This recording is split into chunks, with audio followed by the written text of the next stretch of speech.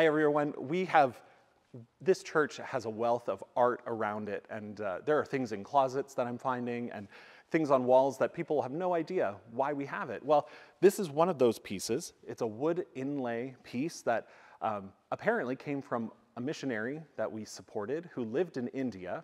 We supported them for the better part of 3 or 4 decades. And they gave this to us as a thank you. It was created by an artist in South Africa.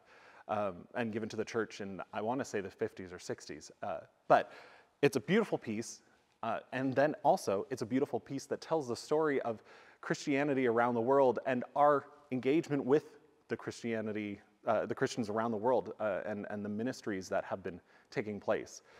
This week in worship, we are celebrating World Communion Sunday, a day that it was created by a Presbyterian minister many years ago in Pittsburgh and has kind of spread and taken off because it celebrates and it calls for us to keep in mind Christians around the world. It reminds us that we are all part of one body and that we are all part of the church. And so I'm really excited. I love this Sunday. We do communion in worship.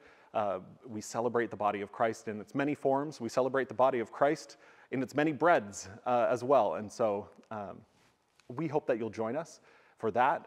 We'll also be receiving the Peace and Global Witness offering, which is one of the many ways that Presbyterians join together to support the ministries of the church, and specifically ministries of peace and reconciliation. So we hope you'll join us for that. We hope you'll give generously to that offering. And I hope to see you Sunday morning, 10 a.m. See you then.